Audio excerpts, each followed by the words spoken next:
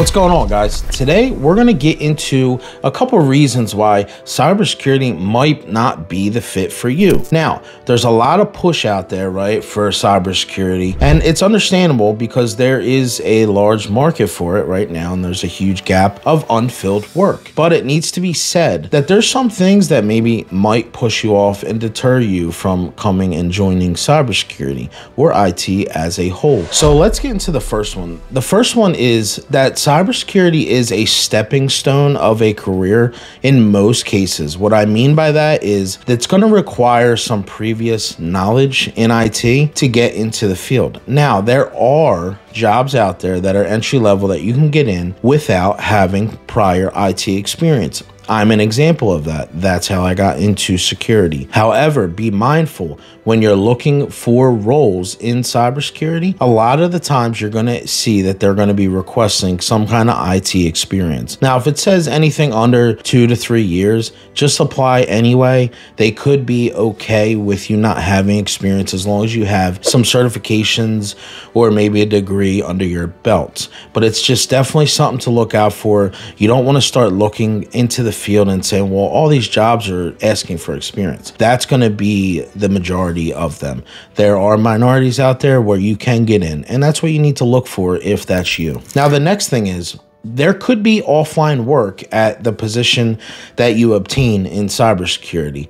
If you are needed for VPN work or firewall work, it could require that if it breaks, that you need to go in and just get it back up and running so the company can continue to work. Now, this is not horrible. Most of the time, these are fixes that you can do relatively, quickly, but it's just something that you need to be mindful of, that this is sometimes not just a 9 to 5. And if you're in a larger company that depends more so on the VPN and maybe you're global, then you're going to have to just be prepared for, breaks and, fix.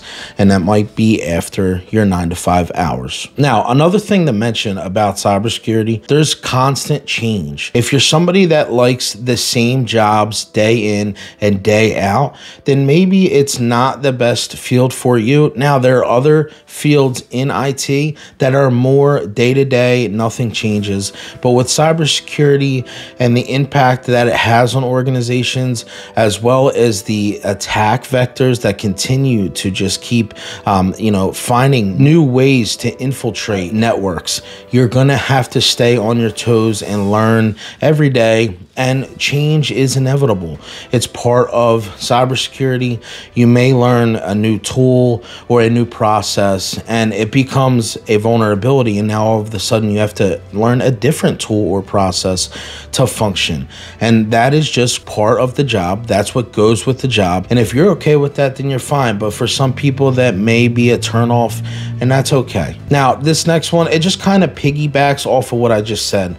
It's a lot of learning. If you're not somebody that enjoys learning, it's going to be hard to thrive in this industry because, like I said, hackers are not stopping. Every day you need to keep up with the latest vulnerabilities, the latest exposures, and the latest hacks. So in order to do that, you have to continue to learn. If you're not somebody that is privy to that, maybe you feel like, when I'm out of college, I'm done learning. Like, what I learned is what I learned, and I just want to ride that until I retire.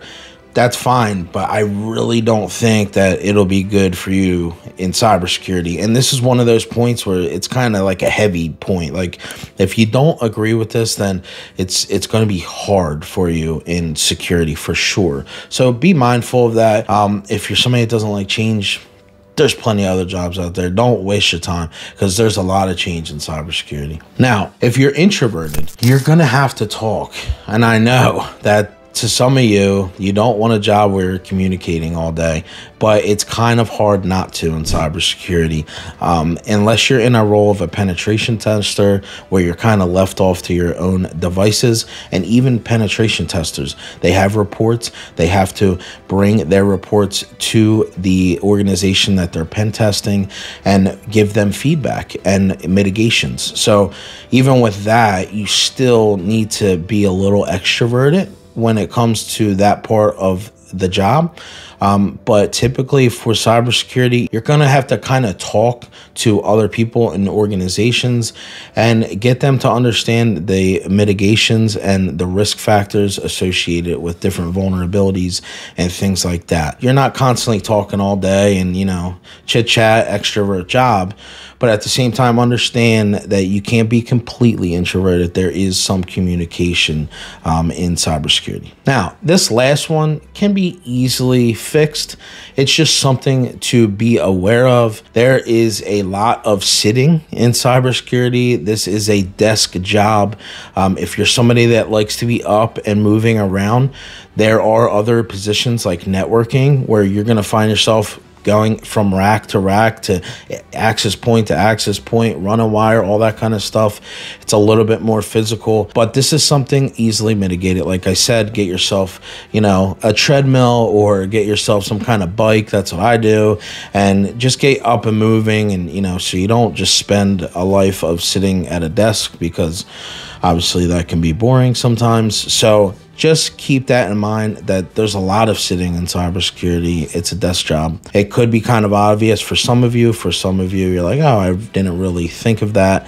So be mindful of that. Like I said, there's other roles out there where you're moving more, especially something like a network engineer. So if you're more hands-on and you want to move around, maybe look towards networking more so than cybersecurity. But it's just a point that I just wanted to make, that you should be aware of that. So keep it in mind. So that's all I had for you guys. I hope that these couple things that I've mentioned can help you understand cybersecurity a little bit better. And maybe you saw one or two things in there and you're like, hey, I don't really like that about security. Maybe I'll switch towards something like networking. Or maybe you're like, well, he said one thing that I didn't like, but I can, get over that. Then come join us. But I always want to be transparent with this channel, and that involves also giving you guys the truth when it comes to security and IT as a whole, and what jobs may be good for you and what jobs might not be good for you. You don't want to spend years of school or studying through boot camps or anything like that. Time is, worth more than that for you to do all of these things and then not like the role you're in. So be mindful of those things, guys, and I will catch you in the next video. See you later.